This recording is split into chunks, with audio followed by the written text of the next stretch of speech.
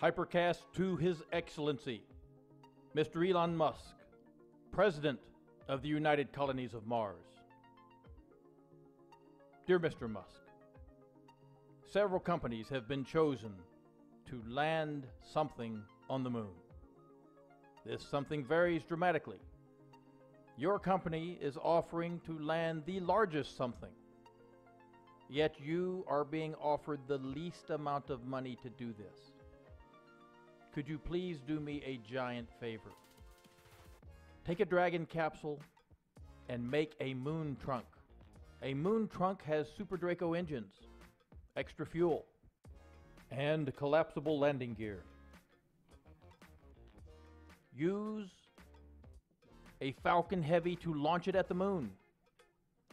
Land it on the moon, and then use the Super Draco engines on the Dragon capsule to bring it back. Now, I haven't done the math on the Delta V. I don't have access to all the technical specifications. But if it's an unmanned capsule, and just put a really nice, high-resolution virtual reality camera system on it, with maybe robotically open the door and have a scoop come out and scoop in some dirt, bring it back.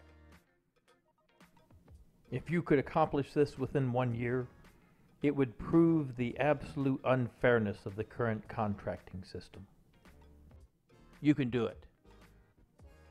Sincerely yours.